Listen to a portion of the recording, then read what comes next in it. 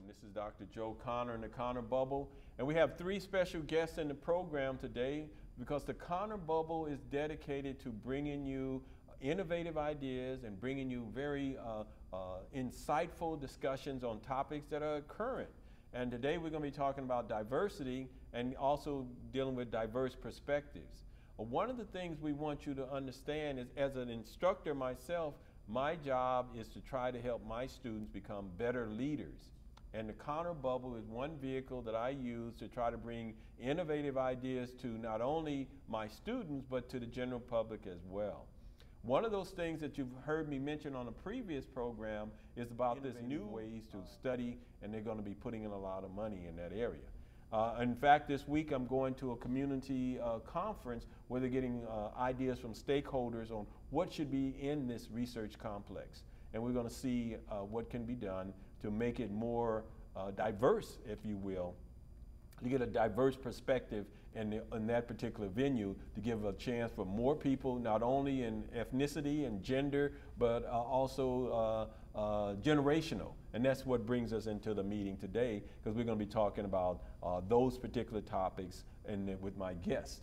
First, we want to introduce you to a new guest to the Connor Bubble. Is Todd. He also dentist in the program as well. Yeah, Dr. Chit. Yeah, so that was fun. Always love to meet fellow Trojans. And then also some regular guests on the Connor Bubble. We have Josh Chit, and then we also have Ramon. Ramon, correct pronunciation of your last name? It's Barajas. Barajas. So I can't get that butcher your last name. So we're going to talk to them about what they're doing with young people in terms of what they're doing and their business with STUDENTdirect. Okay, and there's so many diverse things that these entrepreneurs are doing. Josh and I off camera was talking about how long we've known each other. We've known each other at least about 10 years. And I've seen him grow as an entrepreneur and a CEO of the many different diverse businesses that he and Ramon are involved in. So Josh, tell us what the foundation is up to. Well, it's Halloween, so with our youth initiative, I think one of the companies we work with well, Boogie Zone, and I'm very involved with that company. And what was the name of the company again? Boogie Zone. Boogie Zone. It's one of our most recent investments. Okay. And it's dance. Okay. And I could talk a lot about this company, but as far as the youth, we're doing this fundraiser for the last few days, and which has progressed from the first haunted house years ago. And since it's our location, which is about 14,000 square feet, we could do it for multiple dates. And not tomorrow, but Friday, it's about $20 to come and enjoy the maze, see the theatrics, and have the whole haunted house. But at the same time, a dance show. It's very creative, very well done, and then an after party. So I think that when we first started, tickets were $4, and you know how much money we made just for $4 tickets, like 13 grand in one night. And now we've scaled that to other schools, and now we're doing this at our own locations where we could do more impact. Because I think you just can't give money to people. You have to kind of like create a system where money can continue to grow and be redistributed. So. Yeah, that's one of the things that I appreciate about what you're doing, is that you are creating systems. As an entrepreneur and business person, you're creating systems and working with a lot of different schools. Approximately how many schools are you guys working with now? That list continues to grow, and I think what's more important than the schools we work with, I think, is what we're trying to do with other nations.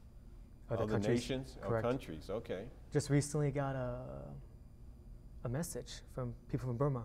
Okay. Students from Burma, and it amazed me because I've done so much in my own communities, but yet I've done nothing for my own country. Okay. And they asked me one thing, which is, when will you return to Burma? And they said my last name, and that was very sentimental because I'm thinking, wow, I've abandoned my country and haven't done anything for those students. And students in Burma is not the same as students in the US, and I think we've started to learn that when we expand our operations. And I am afraid, I really am afraid.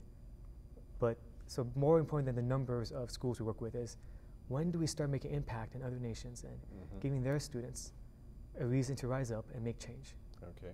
Well, that's one of the titles that ties into diversity. Not only are we talking about diversity of young people in the schools here in the States, but now you're bringing in the big international component. And that's really getting to the diversity in a really broad global sense.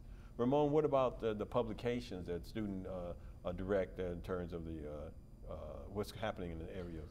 Well, as far as StudentDirect publications, it is a vital unit of the StudentDirect Foundation and everything it does.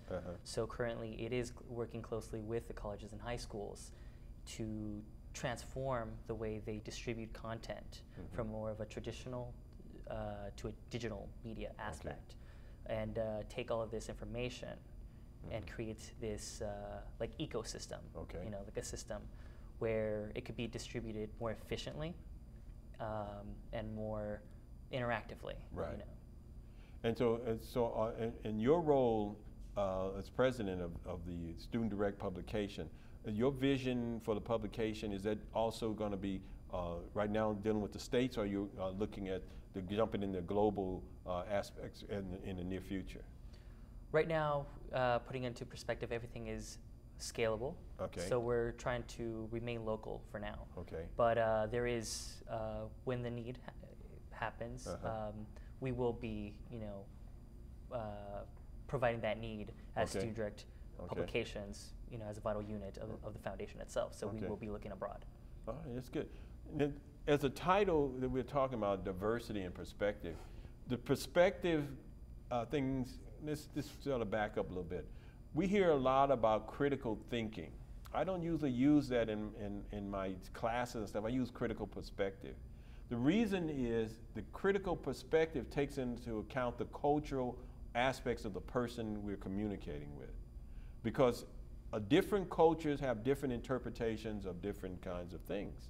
And so by understanding the cultural aspect, we'll bring in diverse interpretations. This is why I like to use a perspective in this title, because diversity has some very interesting connotations, but we want to talk about diversity so we can see about the domestic side that you're talking about. We're talking about the international aspects you're talking about, the different kind of diversity of the medium that education undergoes. And then for Todd, in terms of your dental business and all the other ventures that you are talking about as well. Absolutely. Now, since you've never met these gentlemen before, I want to get, because we were talking about perspectives in terms of how different in Berkeley and people in Southern California interact with each other.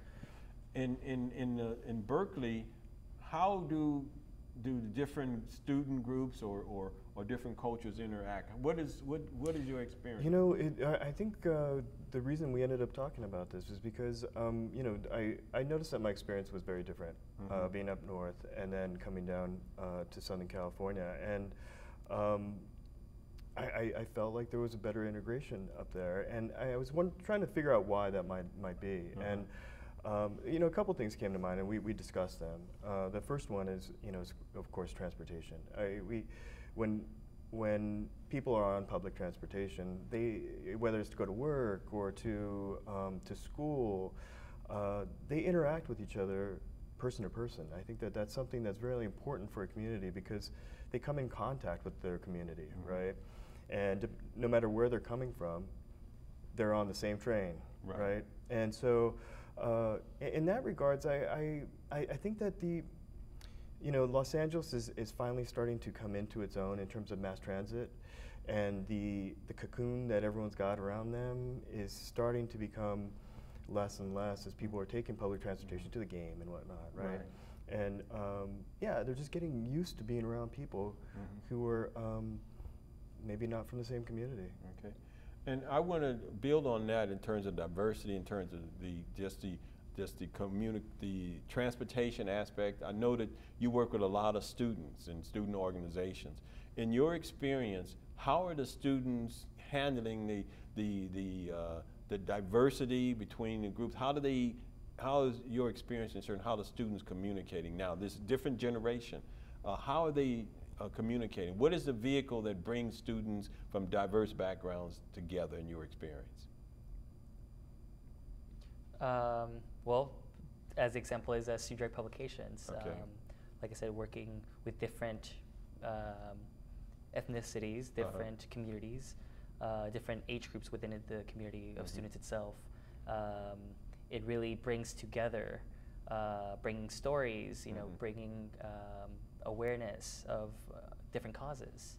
You know, it builds that new culture, right. you know, and I think that's, you know, a understanding from this perspective, you know, right. and because of social media, because of this new trend, especially in the younger generation, this is something that we're starting to see.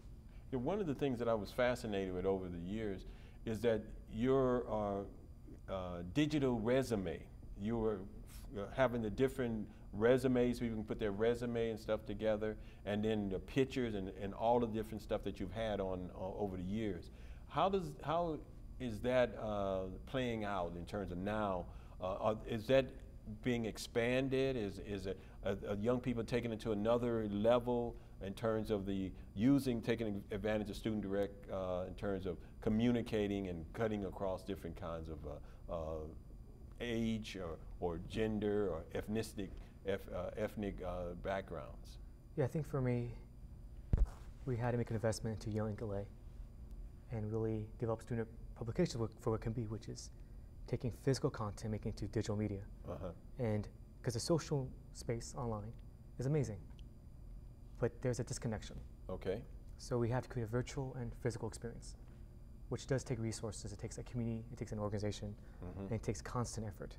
Right. So with the digital imprint of having a resume online through YoungINC, photos, videos, seeing it as it happens, as they do their service projects or their ambitions, it has helped.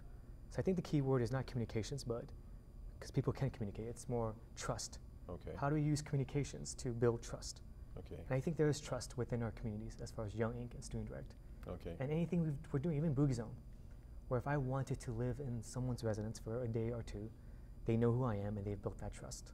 Right. If I needed them to help me with XYZ projects or whatever the case may be, there is that trust. So I think social media with the right culture and the right standards, there could be trust. And with trust, you could do anything. Now, build on that idea of standards and trust. I mean, because I think you're hitting on a very important communication issue. Like you're talking about the riding the trains. They see you over time. They see you over and they see you on the redundancy. What about that tying in trust that you're talking about?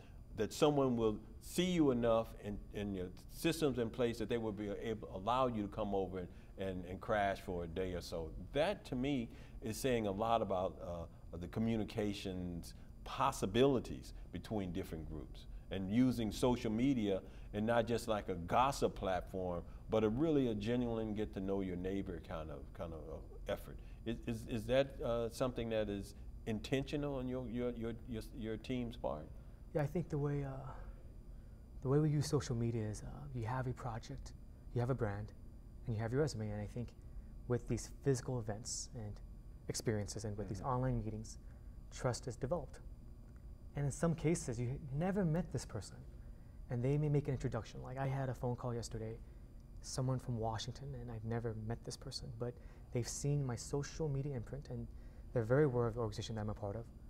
And with that, there was trust, and she introduced me to someone that's substantially wealthy, and he was asking me for a $500,000 investment for an amazing app, just amazing, and all the information he gave me, and that was just on trust. And I just thought that was interesting. Yeah. So the system is working for us, which is how do we leverage what we do in physicality and yet show on our social media, and how to use our social media to expand our opportunities. Okay, all right. Since this is sort of new to you in terms of this kind of thing, these young people are not your typical young people, and if you can imagine. They're serious entrepreneur and business people. Yeah. And they work with hundreds and thousands of young people in the Southern California area, and now even more international. And it's been doing so at least for 10 years, ever since I've known him. And they put their money where their mouth is at.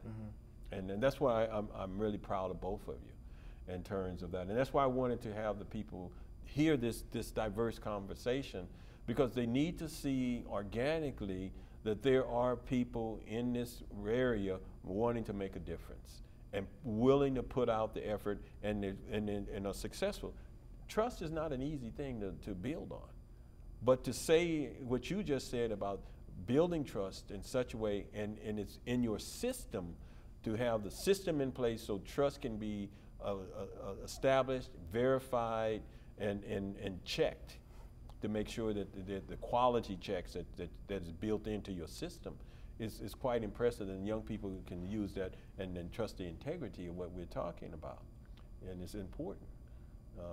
Ramon, as a publication person, how is it that you see trust being built in the publication aspect of your aspect of what you do?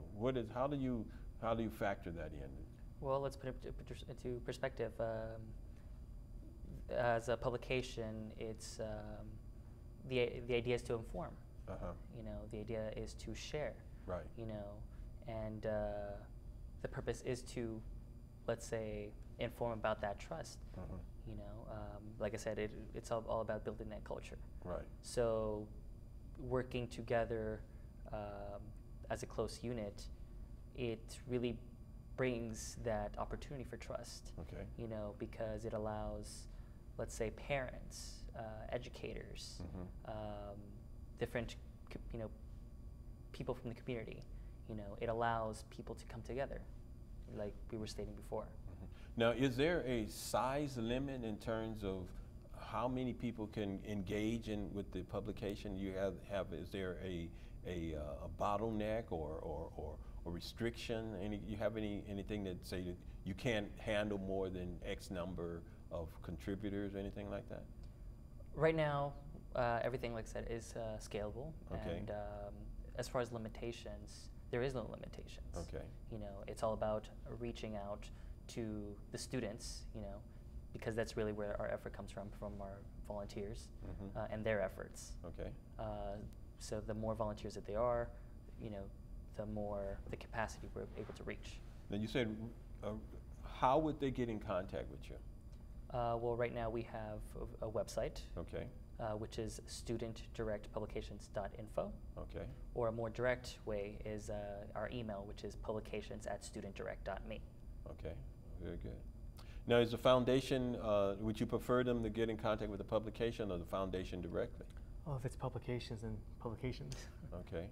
We've grown as an organization, so I think for me, I've taken a back seat. Okay. Where I'm no longer the CEO, I'm just the chairman of the board, and we have multiple organizations within STUDENTdirect. And right. knowing that, but we diversify where not only are we investing to philanthropies, but also into startups and just major groups. And right. we've been very fortunate because some of these companies have been around longer than us, and we've been able to absorb their equity, re-diversify their strategy, and obviously not for the wrong reasons. I mean, I'm not someone that's motivated by greed. Okay. Everything I do is because I want to do more for philanthropy. Okay. But it does take discipline because there are students in other worlds where their education is not the same. Right. But the desire to lead, which I think is lacking in the US of A. I don't think our students... Wait, back up again. Say that again more clearly. Our students are lacking in leadership. Okay. I feel that we have a strong curriculum that any nation would be envious of, but yet we have no leaders. Okay. And I say this very obnoxiously, but that's how I feel. And when I see students in other nations who want to take a chance, and they have real problems where it's life or death, it amazes me, and I get so upset that I'm so focused on American politics, which deals with investments and philanthropies and dealing with petty, trivial issues just to make some money. Right. And yet that money doesn't get circulated back to other nations. And at the same time, I think that I will be criticized when I say these things because we want to keep money in the US of A, but I am a humanitarian. I think the whole world is my platform. Right. So, which I want to talk more about as far as what I'm doing in the Senate.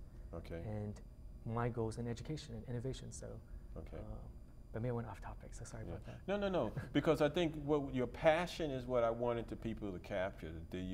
Your passion for helping, and you're absolutely right about the leadership issue. In my classes, I tell my students the first day of class, my goal is not to make you marine biologists or general biologists. My goal is to make you a leader. And I agree 100% with you. I say it perfect. America's biggest problem is we're not training our students to become leaders. We're teaching them to be employees and not leaders. And so where we got to get our priorities straight. We need organizations like STUDENTdirect.me to be able to help young people realize that they have to take the reins of control when the boomers go out. You know, when the bubble burst, the young people have to step up. And we need organizations like you and people honestly telling young people to their faces that you are really not stepping up to the challenge that we need in the United States. And we need more and more young people to be able to do that. And I wanted to have you organically, naturally come out and say that because it was genuine. The concern that we have for America is our next generation and the generation after that. If we only let young people become consumers, get sucked into getting credit cards and all this kind of stuff and have all this student debt, that young people averaging coming out of college with at least $24,000 worth of debt, and then other students coming out with $200,000 in debt and loans out of medical school and stuff like that. That's crazy. But it all comes back to understanding that we need to help young people see that they have a role to play. They are capable of being leaders. And I wanted to have you come and share that. And the thing about the dentistry, you stepped up, Todd. What's impressed me is that in 2008, your family's business needed help. You were from Berkeley, going to and coming out, and then you saw a need, and you went and took the leadership reins to take care of that. And this is what the audience, I want you to understand. The whole program today is to show you 3 young men who stepped up with diverse perspectives, but the core that runs through them is they wanted to take the leadership role to make a difference in their culture and their family, to make the community better. And we challenge each one of you to do the same in your own community.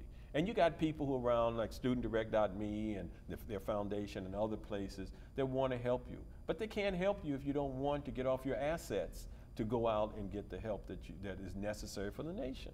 And this program is designed to encourage you. It can be done. People will want to build your trust. Systems are in place. And then we heard from our guests sharing some of their thoughts and stuff. So what I'd like to do in the last few minutes or so, give each one of you, start with you, Todd, is the newest one. We got maybe about a minute or so. Sure. Tell us your encouragement for the audience. Yeah, you know, I think that one of the most important things, and we've talked about a lot of technology and whatnot, but I think that one of the most important things is outreach. Okay. You know, and it's important for people to get into the community, educate people about what it is that they're doing, and help integrate these ideas. Okay, very good. All right, Ramon, what about you? I definitely agree with you. It is all about integration and definitely finding the way to, put these pieces together, and all about innovation.